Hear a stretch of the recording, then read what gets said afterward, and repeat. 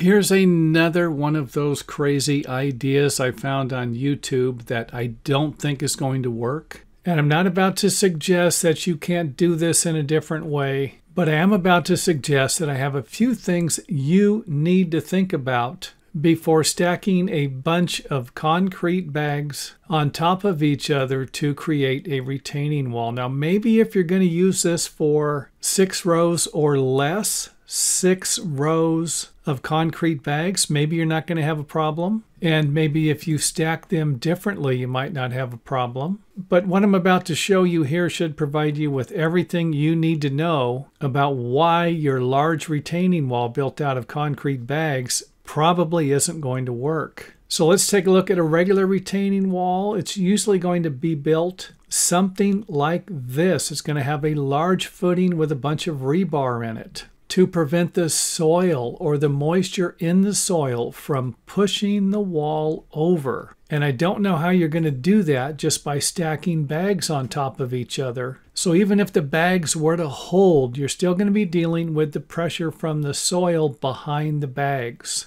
And in reality, that's all you need to know for the video. You can stop watching it right here, because I don't think by rearranging the bags somehow you're going to solve this problem. And of course, we can take a look at what the wall's eventually going to look like after the paper wears off, which might not be a big deal, except for the mess that it's going to make on your property. And another problem you could deal with will be tree roots. And trust me, the tree roots will love a wall like this where they can get the roots in between the bags. And then, of course, do what they do best.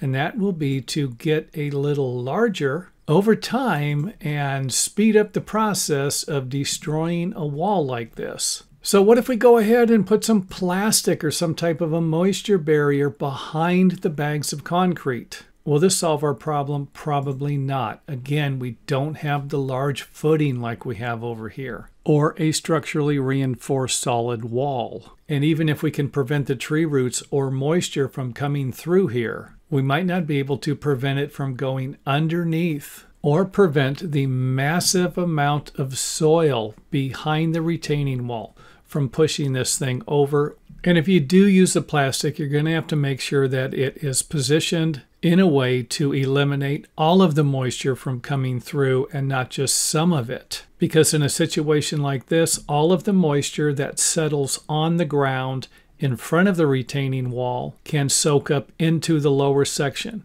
The moisture that's behind the top of the retaining wall can go around it if the moisture barrier isn't tall enough. And I'm not about to suggest that trapping the moisture behind the retaining wall is going to be a good idea either. It could increase the force behind the retaining wall and cause it to fail. And an example of that might look something like this, where we have the wall tilting forward at the top.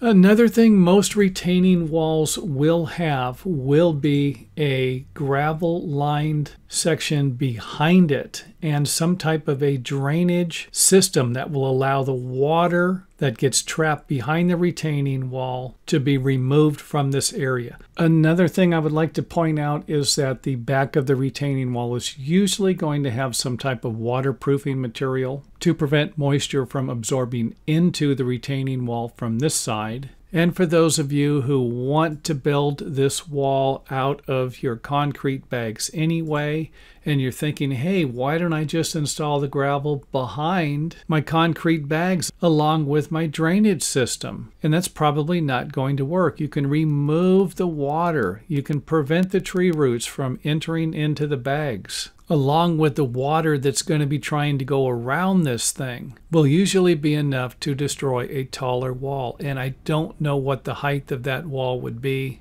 but I can tell you that something like this is going to work a lot better than something a little taller. Now, I wouldn't use this method, period. This would not be something I would be using for a straight retaining wall. I've seen this done on curved retaining walls. You might have a better chance at something like that working than you will a straight wall, because I've seen small retaining walls built out of sandbags before that seem to work pretty good until the canvas surrounding the sandbag starts to fall apart.